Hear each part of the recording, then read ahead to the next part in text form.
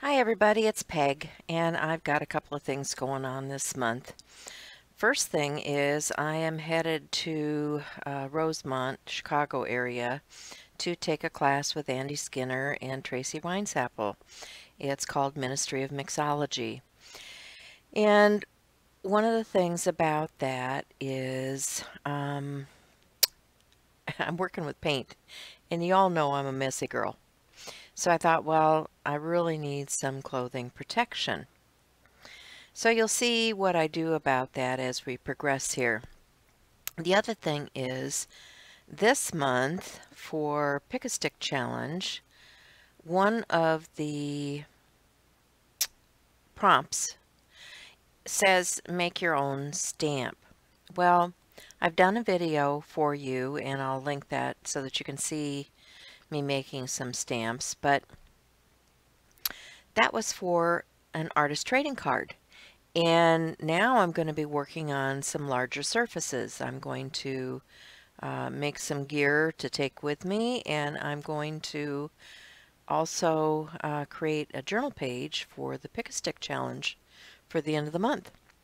So what I've done is I've gotten out some adhesive back foam, and I've die cut a bunch of shapes, and I've glued those onto some thicker fun foam just from the craft store and created stamps by doing so. I also have some stamps that are already foam stamps, and so what I'm doing is I'm modifying some of these. This is the back side of a fun foam stamp. These are called foamies, and I thought, you know, we've got two sides to this. I'm going to go ahead and create some other images using the back side. So what I have here is a fuse tool. They use these to fuse plastics together when you're making pockets and things for scrapbooking, and it's just hot enough that it melts this foam.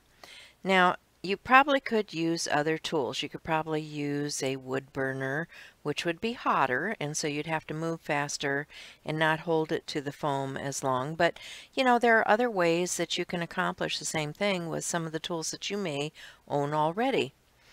So now I'm just painting one of those stamps that I created just to see what it's going to look like. And I've got my drop paper, and I can't see it very well in there, so I'm moving to a clean spot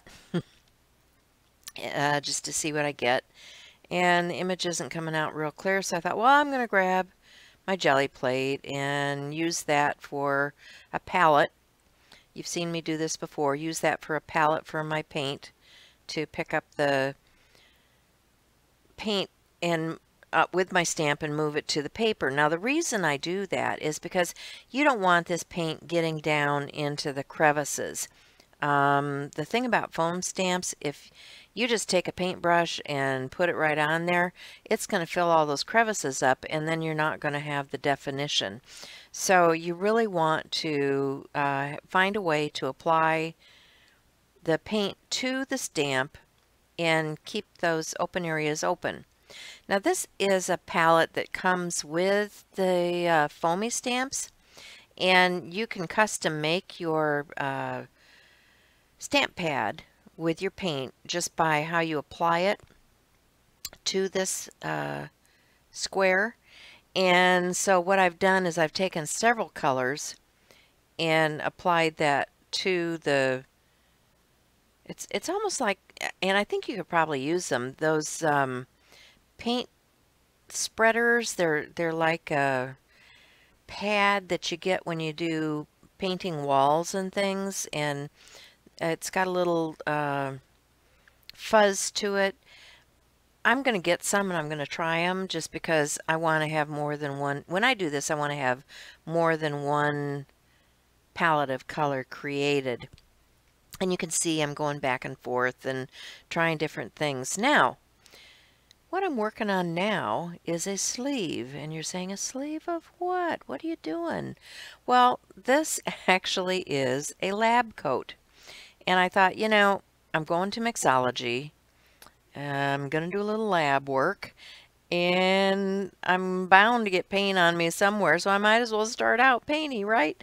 So I'm using my newly made stamp, and I'm just stamping up my lab coat to make it colorful, make it more me, right? Because you all know I like my color, and I like uh, having things that are different. So I'm just pulling out all kinds of things and going for it. Now I'm using the So Soft fabric paint. This is a Deco Art product. And when I'm not using that, I'm also adding the fabric medium to any other paint that I use on here. And they also have this little shimmery, glittery product that you can add to your paint too. So I'm adding a little bit of that because why not sparkle? So I'm just going to continue playing with my ink, or not my ink, my paint, and my newly created stamps, and I'm going to decorate my lab coat. So I hope you enjoy this. I'm just going to continue making stamps and painting and doing things here, and you can watch or speed up or fast forward or whatever you want to do. I'll put some pictures at the end, and I'll probably be posting a few pictures to Instagram, maybe do a little video, I don't know, when we're at Mixology. Depends on how busy I get and how much fun I'm having, because, you know, I just can't stop. So now I'm moving to the other side with different colors, and wow, I'm liking that. And okay, so that's about all I had to really tell you, and put on a little music and let you watch.